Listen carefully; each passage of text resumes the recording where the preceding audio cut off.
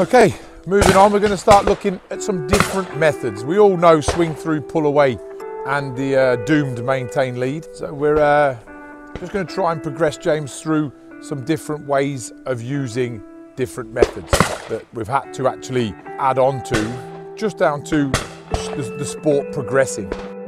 Traps are throwing them faster and slower, they've got bigger angles. So we've had to mutate the methods a little bit to apply them in a different way. So the target we're going to shoot here, James, is the B-bird. So take a look at one. Pull! Bang, there's our kill point. So we're going to work a halfway. We're going to be using a swing through method on this. So on a swing through method, we're going to start with a negative lead, close the negative lead down and take the shot from there. So when you're ready. Oh.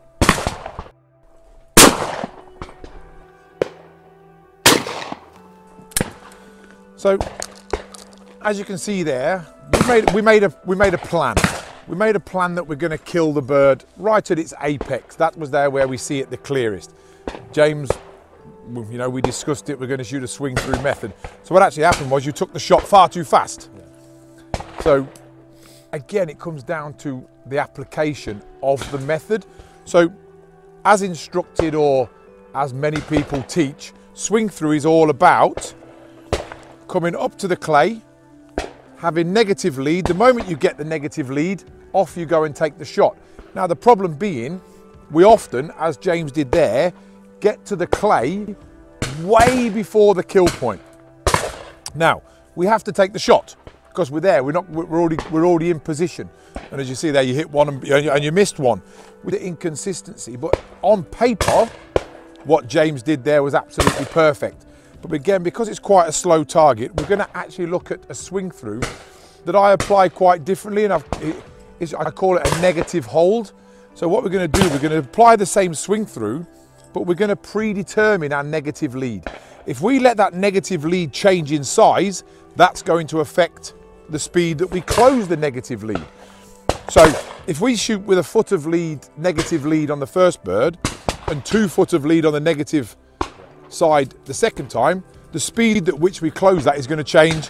That's going to change our positive lead. So what I want you to do now is, I know the gun's empty, guys, so I'm not going to get shouted at. If you close the gun for me, what I want James to do this time is let the clay pass him by a predetermined negative lead of 12 inches. So if you mount the gun for me, James, you're going to come into 12 inches and you're going to do a negative hold. So you're going to stay 12 inches. You're not going to close the 12 inches until I say now. When I say now, go ahead and make your move. Okay, does that make sense? Yeah. So it's the same method, just mutated and applied very differently with a negative hold. This allows me to dictate the kill point, not the clay dictate back to me, or the method more specifically dictate back to me. So don't let that grow. I want you to shoot 2 of them. 12-inch negative hold, hold. We know the clay's slowing down. So when I say now, a very slow move and shoot the target where we want to. Okay? I shall pop that back for later.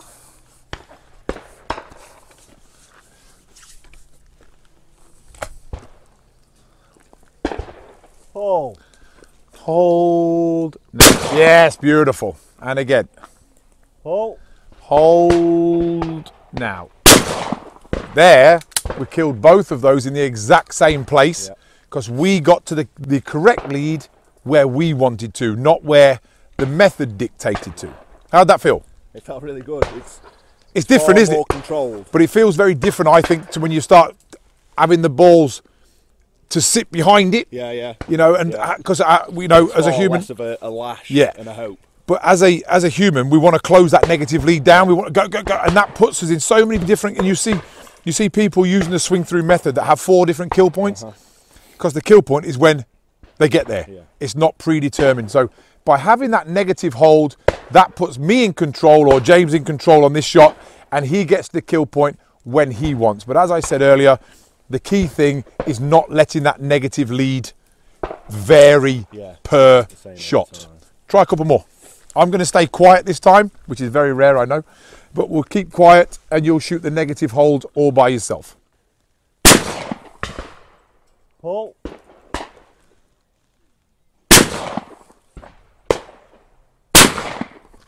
As you can see there, James is struggling with his hand speed on the second bird, which again is another cause of swing through.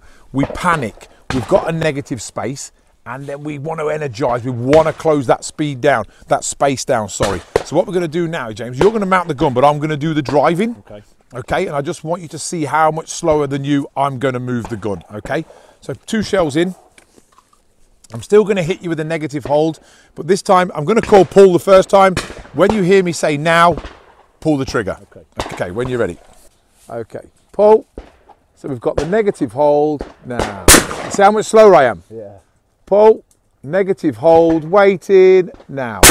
That's how much slower we're going to move the gun. Is this very target specific? I would use this method predominantly when there's going to be very, very little lead, but where I'm going to see the target for quite a long time. You know, as when James started, he shot it here because he went into a swing through. We obviously can't shoot maintain lead on this bird, because if you start in front of something that wants no lead, you're going to miss it. Pull away immediately puts me in front. Again, that's another miss. So swing through is the method that we're left with, but if we apply it as everybody else says, we're going to get to the kill point in so many varied positions, hence the negative hold. Then when it enters the kill zone, I close the negative hold down, and that allows me to shoot straight at it. So what I'm going to try and do now, I've got my own gun, I've got the shot cam attached to it. I'm going to try and show you what that negative hold will look like through the shot cam. That should allow you to see it in detail before you go and put it into your own training routine. So once again, I'll talk you through it. We're going to come up to a negative lead of 12 inches. I'm going to hold that negative lead before closing very slowly and taking the shot on my predetermined kill point. Pull!